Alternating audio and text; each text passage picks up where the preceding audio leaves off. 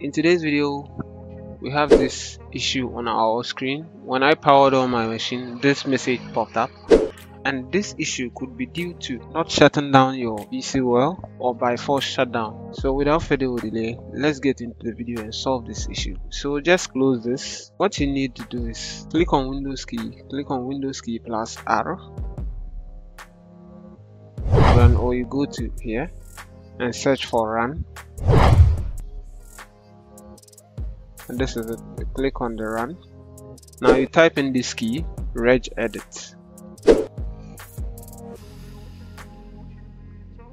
Type in regedit, then click on OK. So you are allowed administrator privileges. So OK. Now in here you go to HKey local machine. Then you go to software, and under software you go to Microsoft. Then under Microsoft, scroll down and go to Windows NT.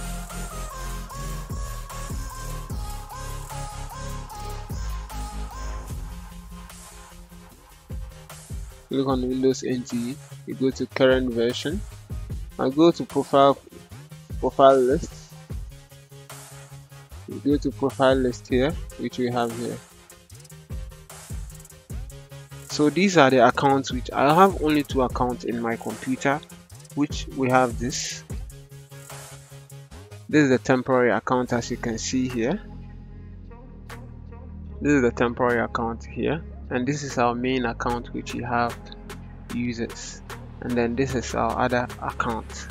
So these are my 2 accounts here, and there's the temporary account. So as at now we are logged into as the temporary account. So what you need to do is just right click on the temporary account and delete it. Yes, you delete it.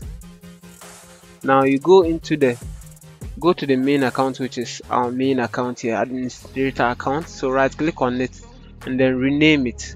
So you just click on backspace and then so and that is how it should be. So now you just need to close this and restart the PC. Alright, so now we have restarted our PC, and as you can see, the message is no more popping up. So that is how to solve this issue. We can't sign in. If this video was helpful, kindly leave us a like. Don't forget to subscribe, and see you on our next video. Peace out.